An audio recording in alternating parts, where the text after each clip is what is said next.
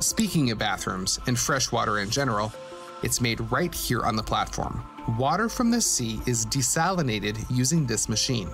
It looks pretty intricate, but in fact, it's just a reverse osmosis filter, the kind that many of us have under our kitchen sinks at home. Salt water from the Sea of Okhotsk is pushed under pressure through a membrane that has many holes in it. But the openings are so small that only water molecules can pass through them. Salt and other impurities are caught on the membrane. All that's left to do is to change the filters on time and to be mindful of water consumption, of course.